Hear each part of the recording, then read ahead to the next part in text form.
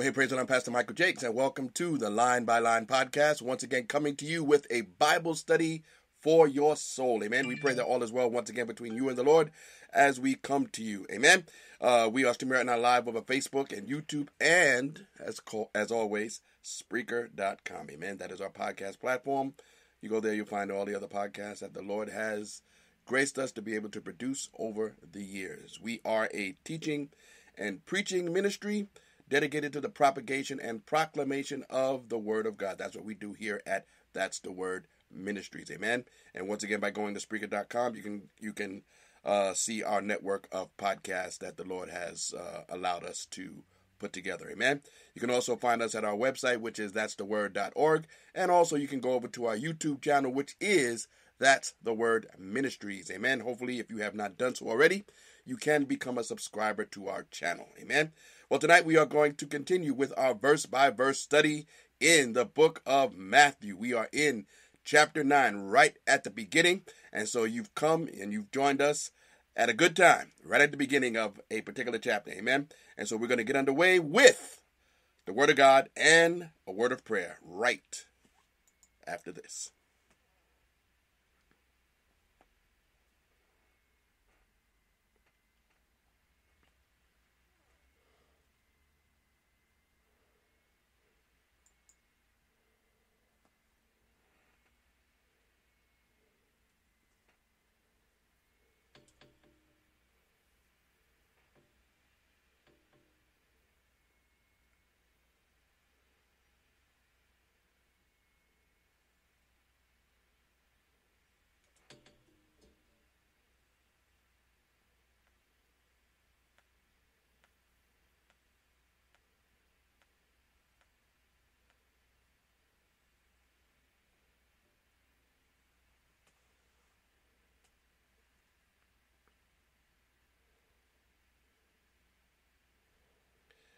Well, amen. Praise the Lord. We are back. Amen. And we just want to remind you once again, the day is fast approaching.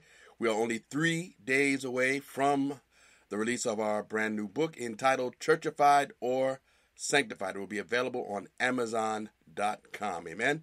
And so we're very excited about that, and we are anticipating its release. Amen. So we just want to bless the Lord and thank Him for all that He is doing. Amen. Let's open up in a word of prayer. Lord, we bless your name tonight. We thank you once again for giving us an opportunity to once again open up your word. Lord, we know that your word continues to be a lamp unto our feet and a light unto our path. Lord, we pray that we will hide your word in our heart that we might not sin against you. Lord, teach us, mold us, shape us, Lord Jesus, by your word. Lord, we pray that you will bless us and keep us. Lord, help us that we do no violence to your word, even as your word goes forth. Lord, open up our eyes. Help us to see clearly the wonderful things that are contained in your word. Amen. We bless you. We honor you. We thank you in Jesus' name. Amen and amen. Hallelujah. We bless the name of the Lord. God bless you. My sister Charity, God bless you. Amen. We thank the Lord for you. Amen. Well, we are in Matthew chapter number 9. Amen. Matthew chapter number 9. And we are going to begin right here in in verse number 1. It says, and he entered into a ship and passed over and came into his own city. Now, that needs a little bit of explanation. His own city. We find out from the book of Matthew, chapter number 4. Let's go to Matthew chapter number 4, and let's go to chapter number 4, and let's read in verse number 13. It says here, and leaving Nazareth, he came and dwelt in Capernaum, which is upon the sea, in the borders of Zebulun and Nephthalim. It says that he dwelt in Capernaum. And so when the Bible speaks here in chapter number 9 about Jesus coming into his own city, it is speaking about Capernaum. He came into his own city. Verse number 2. And behold, they brought to him a man sick of the palsy, lying on a bed. And Jesus, seeing their faith, said unto the sick of the palsy, Son, be of good cheer, thy sins be forgiven thee. And now we see here how Matthew takes this entire scene, this particular story that we find in the book of Mark and the book of Luke. Mark really stretches it out and tells us all of the little intricacies involved in this story. The four men who had a friend who was paralyzed. That's what the word palsy means. He was paralyzed, and how they took him to see where Jesus was, because as it says in the book of Mark, Jesus was in the house. I love that phrase. Jesus was in the house. And when they get there, because there were so many people trying to get to Jesus through the door at the entrance, that they decided that they would go up to the roof with their friend who was paralyzed and break open the roof and bring him down through the roof. And so all of this is what happens. Matthew, of course, he doesn't mention all of that, but here is what Matthew says. They brought to him a man sick of the palsy. That they are the four men, lying on a bed, and Jesus, seeing their faith, seeing what they did, seeing how they saw no way to get in, but didn't say there's no hope. There's no chance. We should just go home. We should just give up. Seeing their faith, they went around and they made a way. They made a way. They did not give up. Amen. And through this, Jesus says to them, "Be of good cheer. Thy sins be forgiven thee." Now, there's something going on here. There's something going on here in verse number 2 and these next few verses down to at least verse number 8 that we need to look at. Here we see that Jesus is interested in the whole man. That is understandable that we remember that. God bless you, Tracy, and God bless you, CGR. Amen. It is very important that we understand that Jesus is interested in the whole man. Okay, let's establish that. Okay, but here we see something that Jesus does that we should not miss. It says here, and it also, remember, in the book of Mark and the book of Luke brings this all out, that Jesus immediately, upon seeing their faith, remember the reason why the four men bring their friend. The four men bring their friend because he is paralyzed. They want their friend to be healed physically. This is what was on their mind. This was their motive. This is why they came to see Jesus. But Jesus, seeing their faith, he said unto the sick of the palsy, "Son, be of good cheer, thy sins be forgiven thee." The man is still paralyzed. The man is still paralyzed. Jesus didn't approach his physical healing as of yet. Jesus says, your sins are forgiven. There's a certain type of faith that Jesus is looking for. Amen? There's a certain kind of faith. God bless you, my sister Tonda. There's a certain type of faith that Jesus is looking for. And when Jesus finds it, he will respond to it. Amen? He will respond to it. These five men, okay, they all had faith. The four men who carried their friend who was paralyzed, they didn't give up. So they also had faith. It must be established that they also had faith. But we see here that Jesus turns to the sick one. Jesus turns to the man who was physically paralyzed, who was there to be physically healed, and Jesus says, your sins be forgiven. This makes a powerful statement concerning Jesus. Remember, Jesus is concerned with the whole man. But the saving of the soul has precedence. This is a bold statement, but I believe it to be true. The saving of the soul, for those who are unsaved, of course, the saving of the soul has precedence over physical healing. I'm not saying that the saving of the soul is better. All I'm saying is Jesus is concerned about the soul. You see, an individual can go to heaven with a broken body. Yes, and there are many people who have gone to heaven with broken bodies, who lived this life in a sick condition, but when they got to glory, of course, they are no longer sick. We know this happens, and it has happened, and it will happen. But here's what we know. Jesus wants to see souls saved. It's the reason why Jesus came to earth. We read about Jesus' own mission statement in Luke chapter number 4, what he came to do and what it was that he did do. And so here, these men exhibiting the type of faith that was necessary. They had faith that Jesus was who he said he was. And Jesus reaches out and forgives the man's sins before he heals his body. He didn't send him away unhealed. His soul was now healed. Absolutely. And that was what is most important, that his soul be healed. But then it goes on. Verse number 3. Behold, certain of the scribes and said within themselves, this man blasphemes. And they said that Christ was a blasphemer, which is blasphemy itself, saying this about Jesus. Because in their mind, they understood that only God could forgive sins. That's a God thing. Only God forgives sin. That's what's going on in their mind. And Jesus, knowing their thoughts,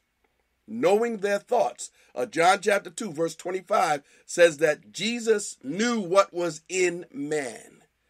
You see, there were times when Jesus set aside his deity, and you see Jesus asking questions. You see him going with people and doing certain things that we who are human do, because he chose to set aside his deity. But there were those moments throughout his ministry where he allowed his deity to shine forth. And here is one of those times. He knew their thoughts. He knew exactly what they were thinking. And he says, why do you think evil in your hearts? Why are you thinking this way? For whether is easier, he says, thy sins be forgiven thee, or to say, arise and walk. Which is easier? Okay? Now, when he makes this statement, when he's talking about is it easier, it was easier for them to see someone be healed. That was the more that could be verified. Okay? A physical healing could be verified. But how do you show that someone's sins have been forgiven? Amen? So when we read this, okay? When we read this, he's saying, look, here is what he is going to do right here in verse number 6. But that you may know that the Son of Man has power on earth to forgive sins. And he turns to the man who was sick. Arise, take up your bed and go to your house. Now the man is healed. Now he is whole. Now he is both spiritually healed, and now he is also physically healed. Okay? So Jesus drew attention to his physical healing in order to draw attention to his spiritual healing. Yes, he said, what did he say here? In order that you may know that the Son of Man has power on earth to forgive sins. Okay? So they were wrong in their estimation. Okay? And he arose and departed to his house. He got up. He was no longer paralyzed. He got up and walked in his own power to his own house. Okay? That's what Jesus did. But when the multitudes saw it, they marveled and they glorified God, which had given such power unto men. Okay? Talking about Jesus. And now, which is most important? Let me ask you that question. We've already pretty much answered it, but what do you think is most important? Is it more important that an individual be physically healed, or is it more important that a person be spiritually healed?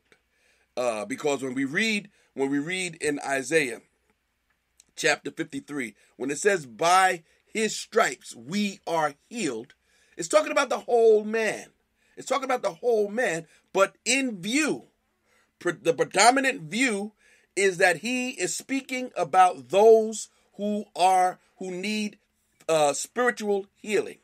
By his stripes, the punishment that he took, we are healed spiritually and physically. Of course, physical healing is part of the atonement, okay, as proven by countless healings over the years, proven by the fact that Jesus healed folks, that the apostles went about healing people throughout their ministry after Christ had gone back into heaven. So healing is a part of the atonement. We believe that Jesus can heal, that he does still heal. There are people within the body who do not believe in the supernatural. They do not believe in miracles. We believe in miracles. Amen. Jesus still heals. Amen. And many of you, I'm sure, can attest to that fact. You can testify to the fact that Jesus heals. You have either known people that he has healed, or you yourself have been healed by his power. So Jesus still heals. Amen. Now, verse number 9. As Jesus passed forth from thence, as he's moving along from here, he saw a man named Matthew. In other places in Scripture, he is identified as a man by the name of Levi. It's the same person, Matthew or Levi. And here it says, God bless you, Dawn. And here it says, sitting at the receipt of custom. There was sort of a booth where the tax collectors did their transactions, and many of their transactions were dishonest. Matthew was a publican, and publicans were hated because they were employed by the Roman government, and they set their own financial standards, and they would rob from the people, and it was a terrible mess. But that's what publicans were known for. But here it says that Matthew, sitting at the receipt of custom, and Jesus saith unto him, follow me. That's it. He said, follow me. And he arose and followed him. Would to God that when an individual hears the voice of the Lord speaking to him or her, would to God that when someone recognizes that the Lord is calling them, that they would respond as quickly as Matthew did. The disciples who Jesus called at the very beginning of his ministry, they were fishing, and they just got up and they followed him. They left their nets, they left their fishing rods, they left their father. They just got up and followed Jesus. Here we see once again, Matthew stops what he is doing and he follows Jesus. And I have to, let me just add, I'm not trying to add to scripture, but I'm going to assume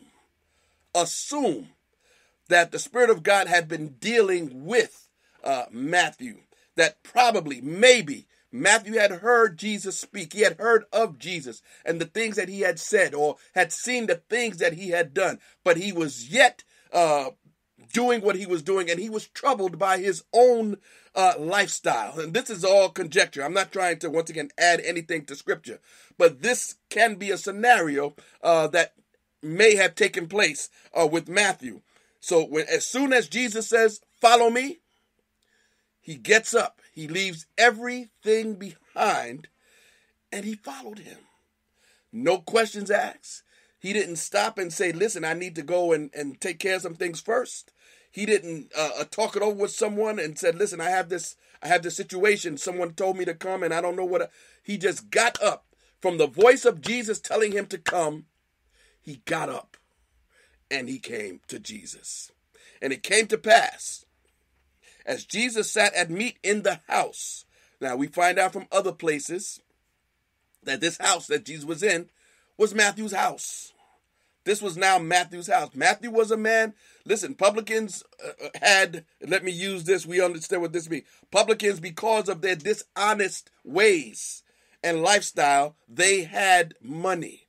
They had money. So Jesus here finds himself in Matthew's house. And the people that are in the house are Matthew's friends. It says here, many publicans and sinners, other non-righteous, use that in quotations, other unsaved people, they were there, and they came down and sat with him and his disciples. So here's the scene. They're at Matthew's house, and Jesus is there, surrounded by many other dishonest and unscrupulous people, and his disciples were with him. And when the Pharisees, in verse number 11, when the Pharisees saw what was taking place, it says, when they saw it, they said unto his disciples, talking about Jesus, why eateth your master with publicans and sinners?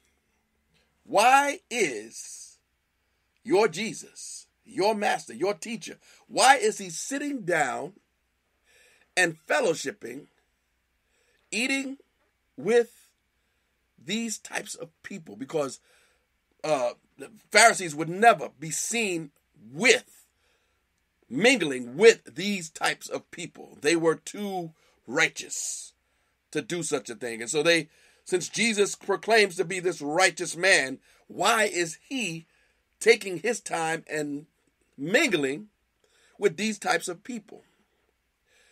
We better be gracious. We better be grateful. We need to be grateful that he did such a thing and that he does such a thing. Because, yes, if you reject who Jesus is, there is a price to pay. Yes, if you are not obedient, yes, there will be a price to pay. Yes, if you don't come when Jesus calls, yes, if you leave this world having yet continued to reject Christ, there will be a price to pay. But Jesus is proven by this, what Jesus does here, he is the friend of sinners. Jesus is the friend of sinners. We read in Romans chapter 5 and verse number 8. Let me go there real quick. Romans chapter number 5 and verse number 8. Let me get there real quick. I'm sorry.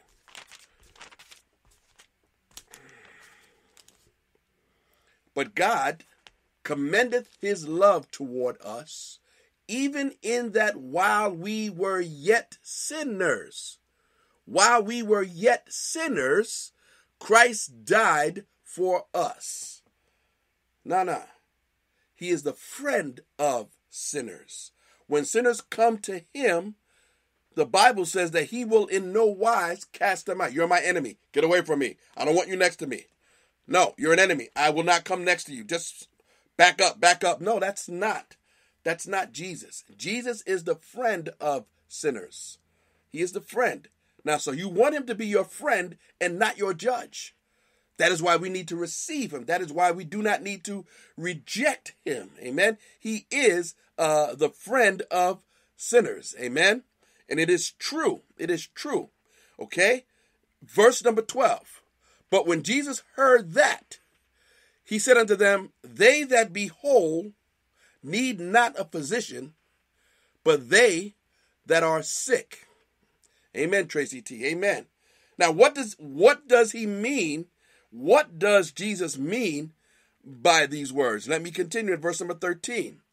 But go ye and learn what that meaneth. I will have mercy and not sacrifice, for I am not come to call the righteous, but sinners to repentance. Now, what he's talking about here, verse number 12. Listen, and I've said this for years. If you don't need Jesus, if a person comes to the conclusion that they don't need Jesus, then for that person, Jesus didn't come for you. Even though Jesus came, he came for all who will come to them. But if an individual comes to the conclusion that they don't need Jesus, then they will not receive Jesus. Jesus will not force himself upon anyone. Amen. Let's go to Acts chapter number 13. Acts chapter number 13 and verse number 30 and verse number 46. It says, then Paul and Barnabas waxed bold and said, it was necessary that the word of God should first have been spoken to you. He's talking about the Jews. Paul and Barnabas were missionaries at first, and they went to the Jews. Okay? And here it says here, but seeing that you put it from you, the words that we've spoken, we've reached out. We've told you about Jesus and who he is and what he has done and what he wants to do. We've called you to repent and to confess. He says, seeing that you put it from you and judge yourselves unworthy of everlasting life, he says, lo, we turn to the Gentiles. You see, they were guilty of casting away, shoving aside. If you've ever sat at a table, or maybe it's not having to do with food. If someone ever put something in front of you and you just decide that's not something that you want to do, and you just sort of just brush it off. No, this is not for me. You just push it away. It's a sign. It's a sign of disrespect. These Jews here in chapter number 13 of the book of Acts, they were saying, Jesus, your words have no meaning to us. They are not for us. We do not want to hear these words. They don't apply to us. And so they designate themselves as those who don't need what Jesus has. And they push his word away. And this is what you see Jesus speaking about here back in Matthew chapter 9 and verse number 12. God bless you, Donna, and God bless you, Kathleen. God bless you. Here he says, they that be whole don't need a physician. If you think you're all right, you don't need Jesus. Even though you do. But you've come to that conclusion that you don't need Jesus.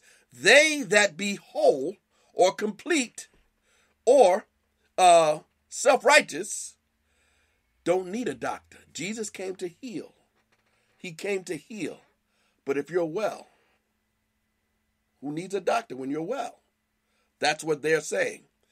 But they that are sick, and once again in verse number 13, the second part, for I am not come to call the righteous. Jesus was being sarcastic with that statement. He has not come to call the righteous, not really the righteous, but he has not come to call the self-righteous, but sinners to repentance. When an individual realizes that they are a sinner, that's when Jesus can step in. That is when Jesus can help. But before a person can be helped, they have to realize the state that they are in. They have to realize, they have to come to a poor in spirit state. They have to realize that they need more than what they have. Amen. They have to come to that place in a sense that Paul the Apostle came to in the book of Romans. You have to come to that wretched man moment. What a wretched man I am. Until a person realizes their misery, their wretchedness, and their sinfulness, then they will not reach out to Jesus. They will not. Amen. And so that is very important. As long as a person feels that their righteousness is good enough, then they will never come to Jesus. We know that the Holy Spirit can change that. We know that the Holy Spirit draws. We know that the Holy Spirit will convict. Amen. You've heard my story. And I was these people. I was righteous in my own eyes. Just thought that I had never sinned. Thought that I really didn't do anything worthy of bad treatment. But the Holy Ghost changed that. Amen. He changed it, and thank God that he did. Amen. Verse number 13, we see here a phrase that is taken from the book of Hosea. Hosea chapter number 6 and verse number 6. That's where Matthew gets this from. And he says, I will have mercy and not sacrifice. You cannot hope to find righteousness. You cannot hope to come to Jesus through sacrifice or works or rituals or any of the things that many people do to try to gain access to heaven, or to try and get in good graces with God. The work that you do is not enough. It's not by works of righteousness which we have done. It is through Jesus Christ and what he has done that we come to the righteousness that is necessary. We have to come through Christ. Amen. If we don't come through Christ, it cannot happen. It says here that sacrifice and works and all the things that people do to try to, when they leave here, to try to go to heaven, he doesn't want sacrifice. He wants mercy. If an individual will approach God and ask for his mercy based on the knowledge of their own sinfulness, Jesus will save. He will save them, and he will give them his righteousness. Amen. There are countless people who would say, look at all the good things that different people have done, giving to charity and opening up schools all over the world and all of these things. Who can say that all of these things are not good things, depending on what's being done, of course. But once again, the doing of works, that just doesn't cut it. It doesn't matter how much that you give. It doesn't matter how much that you do. If you don't have Jesus in your heart, it's not going to matter to that individual. Yes, people will be blessed by maybe the things that you have done. An individual will do. People will get blessed. But don't believe that because you have this body of works and things that you have done, that it's going to mean that God will let you into his heaven, because without Christ, you can't get in. Amen. Amen, Donna. Jesus is the only way. It's not by works. Amen. Verse number 14. Then came to him the disciples of John. And we see here that at this point in Jesus' ministry, John's disciples were still in existence. There were still people who were following John. Amen. And it says that they said, why do we and the Pharisees fast oft, but thy disciples fast not? John's disciples wanted to know. We fast, the Pharisees fast, and we do it all the time. Why don't your disciples fast? It was an honest question. They wanted to know what is going on. And then Jesus makes this astounding statement. But with this astounding statement, Jesus begins to tell us what is taking place with his ministry and what will take place once his ministry on earth is over. He begins to give us shades of even his own death and resurrection, shades of it. And I'm sure they did not understand what he was talking about fully. But Jesus begins to speak. Jesus said unto them in verse number 15, can the children of the bride chamber mourn as long as the bridegroom is with them? We are the children of the bride chamber. Should we mourn? And one of the reasons why people fasted in the Old Testament economy was they were in mourning. There was a problem. The bridegroom is Christ. So he says, as long as the bridegroom is present, why do we need to mourn? We are celebrating. The bridegroom is here. So there's no need to fast. What Jesus was telling them, I'm the bridegroom. I'm here. I am about to set into motion a new covenant. While I am here, there is no need for you to fast. While Jesus was right there on earth with them. No need to fast. Okay? He says, but the days will come when the bridegroom shall be taken away from them, and then shall they fast. You see, fasting is associated with trouble. Fasting is associated with problems many times. Many times people fast in order to because they need something or there's a personal need in their life. People fast. Amen. People fast for of various reasons. You understand what I mean when I say that people fast for different reasons, but it's always many times because something is needed. We want to grow closer. We need an answer to prayer. There are different reasons why we fast. But once again, he says here, while the bridegroom is here, I'm here. But when I go, when I leave, then there shall be need to fast. When I go, okay? Verse number 16. No man puts a piece of new cloth into an old garment, for that which is put in to fill it up takes from the garment, and the rent or the rip is made worse. What Jesus is saying is what is going to happen with his ministry once he is gone, Jesus did not come to make better the old covenant. He didn't come to make the old covenant better. He came to establish a brand new covenant, which the book of Hebrews says is a better covenant. Amen. Christ came to establish that. And so he's saying, no, you cannot put a new cloth into an old garment. And he says in verse number 17, neither do men put new wine in old bottles, else the bottles break and the wine runneth out and the bottles perish. But they put new wine into new bottles and both are preserved. You cannot mix the old with the new. The old covenant was not meant to be mixed with the new covenant. The new covenant is not a mixture of old and new. The new covenant is the new covenant. In other words, we are now under grace. We are no longer under law. The old covenant was based upon law.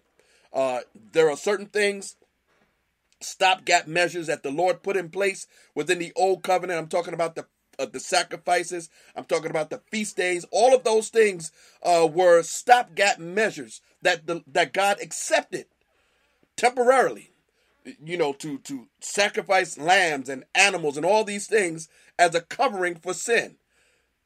When Jesus died, our sins are no longer covered. You see, the blood of bulls and goats, the book of Hebrews says the blood of bulls and goats, it's not possible that the blood of bulls and goats can take away sin. When Jesus came, he became the perfect sacrifices, and now our sins are no longer covered. You see, the Old Testament sacrifices, the sins were covered. Now our sins are gone. Gone. They are erased. Our sins do not exist anymore. Something that I've said for years and years in many of my classes. Listen, when we sin now and we go to the Lord and say, Lord, forgive me of my sin, and he cleanses us and he washes us, as it says in John chapter 1 and verse number 9. If you were to go back, and this is not something that we would do, but if you were to go back and say, Jesus, remember the sin that I did at such and such a time. Remember that time that I did this and that. But if you have already asked Jesus to forgive you, that sin is gone. The response that you would get from God, if you were to be able to ask that question to him, don't you remember when I did this and that? He would say, what sin are you talking about? It's gone. It is gone. It does not exist. The sin that we have committed is gone. And we need to understand that. People beat themselves up over the things that they do. And it's not good that the things that people do that are sinful, it's not a good thing. But the scripture says very plainly in Romans chapter number 8 and verse number 1, there is therefore now no condemnation. No condemnation to those who are in Christ Jesus, who walk not after the flesh but after the Spirit. Satan will come down on you because of your sin. Satan will take you back to David. When David made spoke his words after he sinned with Delilah. He will take you back there to the book of Psalms and Psalm 51, where he says, take not your Holy Spirit from me. The guilt that he had because of his sin. Satan will take you back there and say, this is you. This is you. No. There is no condemnation to those who are in Christ Jesus. David spoke those words truthfully, honestly. That was where he was. That was where he was. And the Holy Spirit then was not the same. Understand what we mean? The Holy Spirit then was not the same as he is now, in the sense that we now are indwelt by the Holy Spirit. When David said, "Take not your Holy Spirit from me," it was a very real possibility that could happen. But God was merciful. God was merciful and gracious to his servant David. Amen. But there is no condemnation to those who are in Christ Jesus. So when Satan comes and he brings guilt and he brings all of these things against us, we need to go. Let's go over here to the book of Zechariah. Let me find it. I gotta find it. Zechariah, chapter number 3. Zechariah, chapter number 3. I want to get there. He showed me a vision. I'm in Zechariah chapter 3 and verse number 1. And he showed me Joshua the high priest standing before the angel of the Lord, and Satan standing at his right hand to resist him. Satan stands at our right hand to resist. Okay? To resist. And the Lord said unto Satan, "The Lord rebuke thee, Satan. Even the Lord that hath chosen Jerusalem rebuke thee. Is not this a brand plucked out of the fire?" In Christ, all of us who are in Christ are brands plucked out of the fire. We are brands plucked out of the fire. Now Joshua was clothed with filthy garments and stood before the angel. The filthy garments representing our sin. Oh yes, our sin. The things that we have done. And he answered and spake unto those that stood before him, "Take away the filthy garments from him." And unto him he said, "Behold, I have caused thine iniquity to pass from thee, and I will clothe thee with a change of raiment." That change of raiment is the righteousness of Christ, which we have.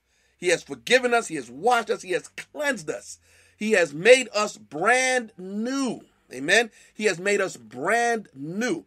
But once again, Satan will come in like a flood, and he will bring his slings and arrows, his darts, and he will try to bring guilt upon your life.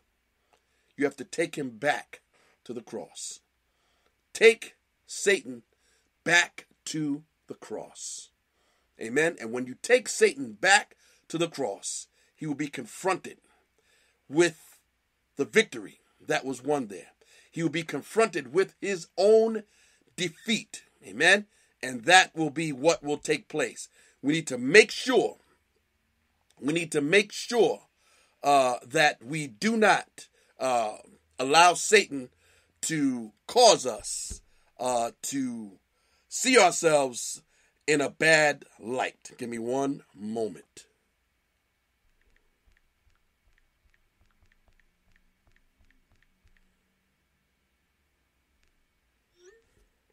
Now, when we realize what Jesus has done for us at the cross, we will be so grateful.